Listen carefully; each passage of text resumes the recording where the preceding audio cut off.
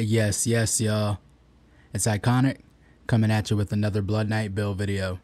Let's go.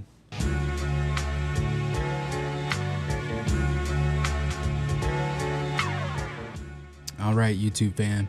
So in this one, I just did a video on my PvP Blood Knight build. We're going to be using that same build for PvE. I've actually been trying it out today, and I think it works pretty well for both scenarios here. So we're not going to change up anything. I'm going to run you guys through an Elder Rift and a solo dungeon and just show you what it looks like in both scenarios.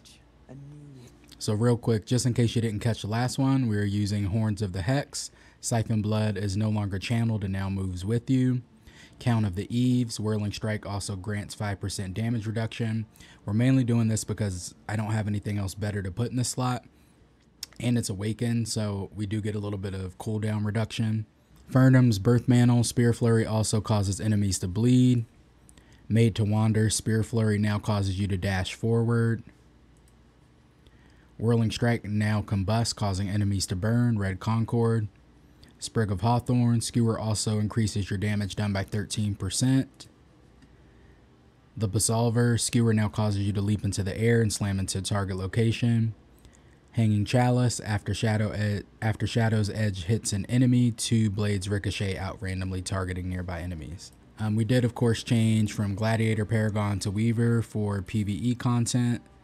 And then we also changed our Warband room back to the Attacker for damage. The set hasn't changed. We're using 4-piece Gloom Guides as well as 2-piece Vithus. And the idea behind this is to increase our beneficial effects from our legendary gems as well as some of our abilities by 30% here. And then to pretty much always have some sort of critical hit chance going from either Mother's Lament, 4-piece Gloom Guides.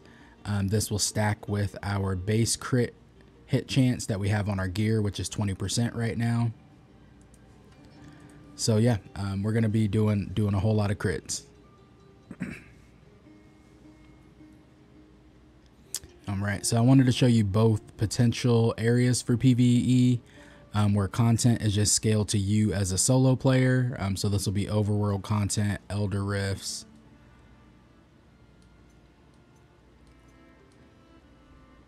And then to also show you guys how it performs in an instance where it's scaled to the party. So 4 people in this instance with the solo dungeon.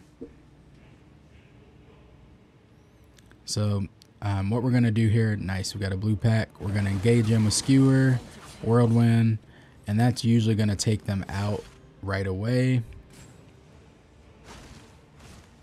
And we don't have Mother's Lament up, so the next pack that we see, yeah, it might be up. We hit him with Siphon, and then we hit him with our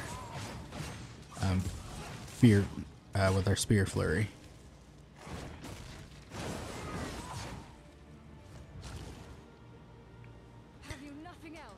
So yeah, this damage is pretty good. The only thing I will say is I was using Swarm of Bats, and I took that out to make room for Spear Flurry because a lot of the essences were in the same spots.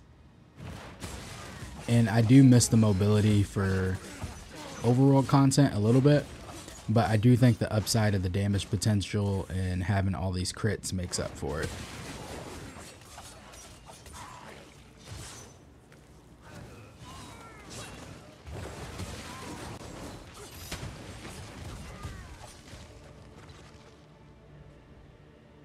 My initial assessment here is I definitely think we're not going to have an issue, obviously, with overworld. But, I mean, that's true of pretty much almost anything that you're going to try. It's just what's the most efficient. But I think, I mean, this is a little more bursty than I would like for solo dungeon.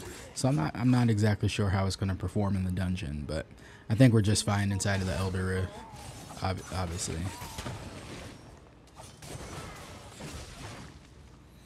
All right, let's get this boss spawn. That should do it. Your screams are distracting. So skewer, whirlwind, dash, dash, dash, siphon blood, primary attack, down.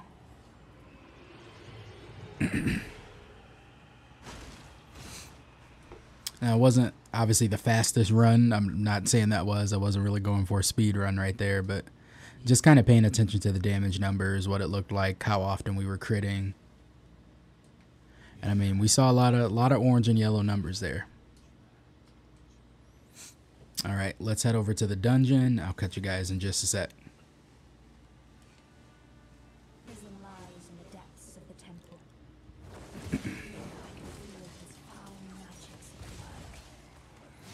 Yeah, I definitely like this one for testing in particular because of the 4 bosses. It's a pretty good gauge of how much damage you're doing, and you can gauge it on the 3 bosses and then with Sargoth. So far this actually feels really good. Definitely better than I thought it was going to be.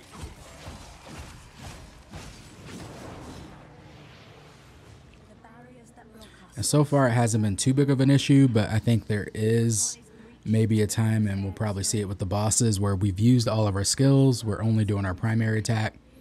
The cooldowns aren't that long, thankfully, but I can definitely see there being just a little bit of an issue as we're waiting for skills to come back up, and maybe we only have 1 charge or something. So this definitely has, I think, yeah, a little more potential to be on the bursty side.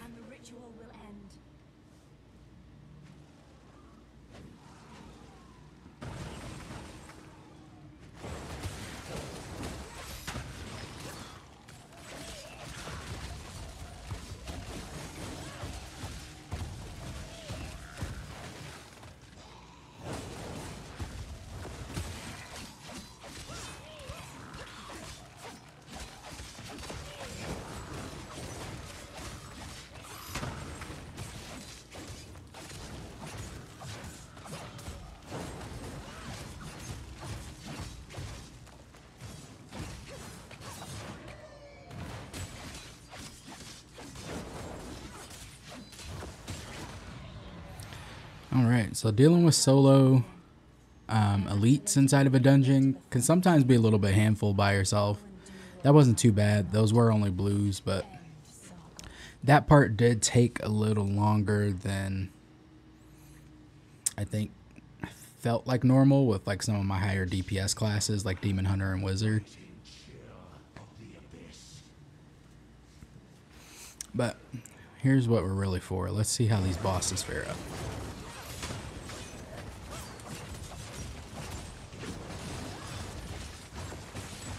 So we got it halfway down pretty quick. We're out of skills though.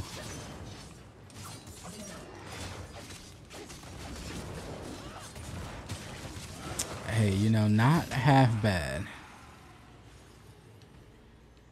For 5.7 million HP there on a boss, that wasn't too bad solo. Yeah, I definitely did feel the initial issue there of not having any skills ready. But again, it wasn't too bad.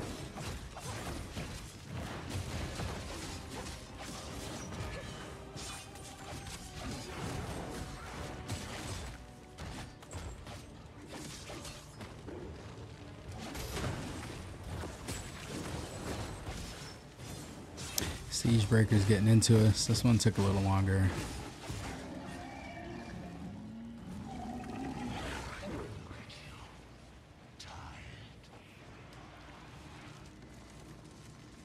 So yeah, what I like is all 3 of these bosses have 5.7 million HP. So you can definitely kind of gauge it between the 3 bosses. And then Sargoth has 8, I want to say almost 9 million.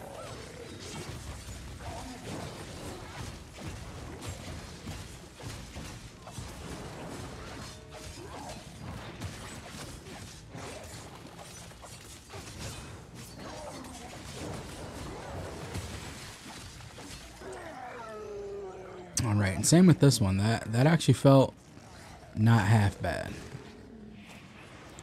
I think the thing is, like, I'm used to seeing like so many attacks come out from the Demon Hunter and from the Wizard the way that I run them, that these ones, like, they're hitting hard, like the individual attack itself. So that skewer hits really hard, but it's only, especially on a boss, it's only one hit that's coming down. The Whirlwind, you might not actually hit it the way you would think you're gonna hit it. And we're not going to use our ultimate here. I want to just really see what the build looks like, how that's performing. And you can miss a skewer as well, or a spear flurry as well.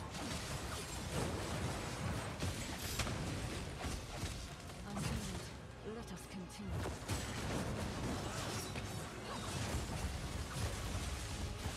And I mean, he's got 8.3 million, so this, I mean, didn't feel too bad either. A little bit longer than the 5 millions, but not by much. I'll need to start timing these. That'll be something I get into at some point with these videos.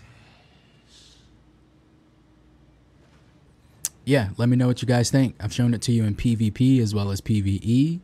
I actually kind of like it for both. I definitely think there's a modification or two to make to tweak it a little bit, but I would love to hear your guys' thoughts down in the comment.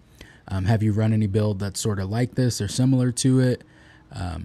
Again, I'm calling this the crit hit build, and I've enjoyed it so far. We'll see what else we can tweak to make this one better.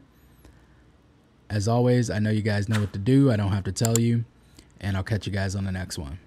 Peace.